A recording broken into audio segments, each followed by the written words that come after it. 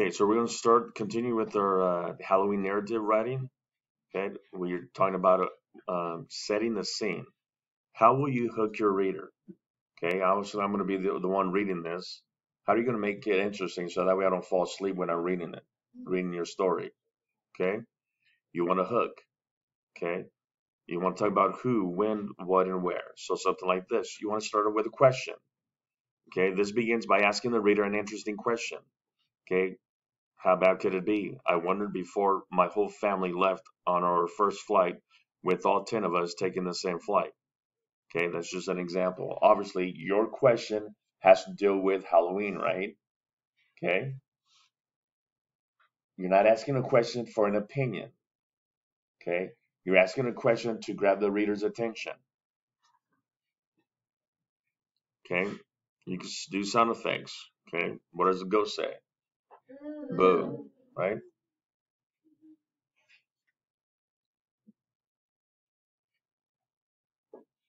Okay, sound effects. This begins with a specific sound to get the reader's attention. Ah! Oh my gosh. Okay, got your attention. Okay, obviously, since it's a Halloween, has to be something related to that, right? Okay. Snapshot. This begins with the author painting a picture of the reader for the reader. Okay, so, for example, it says, I was laying in my warm bedroom watching the light from the sunlight stream into the room through the window. Okay. Or it was a dark, gloomy night on October 31st. All right. Be creative. Have fun. Okay. Action lead. Okay.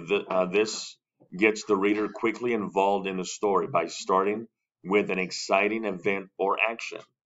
Maybe, okay, after you introduce the setting and all the characters and stuff.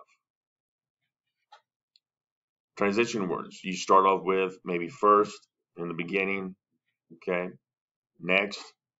Okay. This would be maybe your climax, how you would start this, and then how you would end. All right.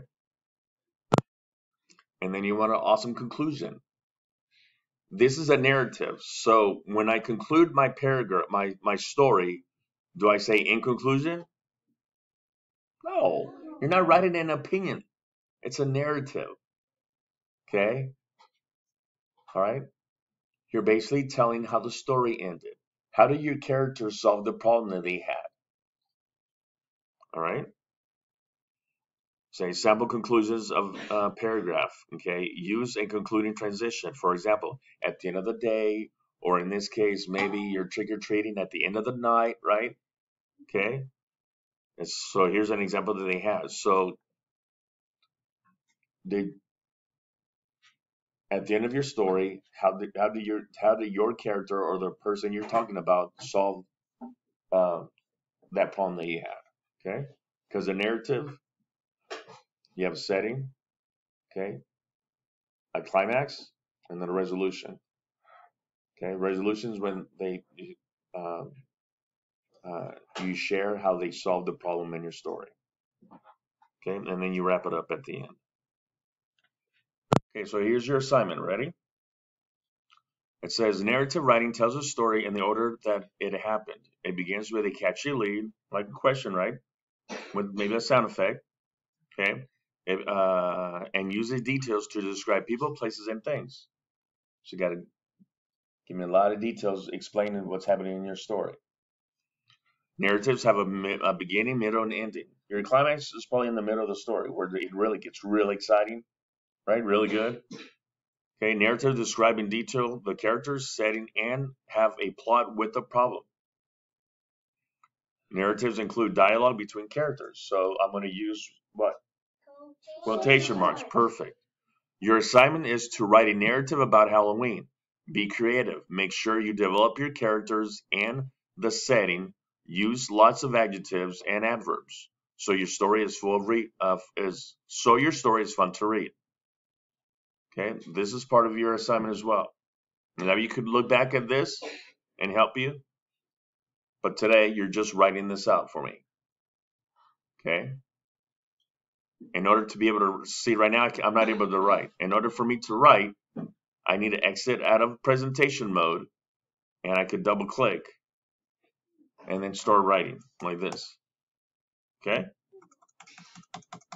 If something happens, just let me know, and I'll take care of it, because I can go into your assignment and fix it for you. Okay? Do I really need to put complete sentences right now? No, I'm just thinking, who are the characters in your story? What's the setting? Where does your story take place? Okay. The plot, what's the beginning of the story? At the beginning of the story, you state the problem that your character might have. In the middle of the story, okay, what's happening at the middle of the story, your climax. Okay, and then the plot at the end. Well, how do your characters solve the problem that they had? Okay? You're just going to start with this first. Later on, it says start with transition words and include specific details. Then you can start giving me more details at the beginning of your story, more details at the end, at the middle, and more details at the end. Here's some linking words. Each one of these slides is in your assignment, by the way. Okay, so you have all this. If you're like, Ms. Martita, I want to use some linking words. Well, you could use some of these right here. First, second, third, right? Here's just to conclude. Okay, again, are we using in conclusion? No, we're not using an opinion piece. Okay. And this is just a little checkoff list. Make sure you capitalize everything. And if you want to capitalize something, you hold the shift key down and then press the letter you want to capitalize, right? Yes, Mr. Martita. This is where you're going to write your final draft. Goes right here.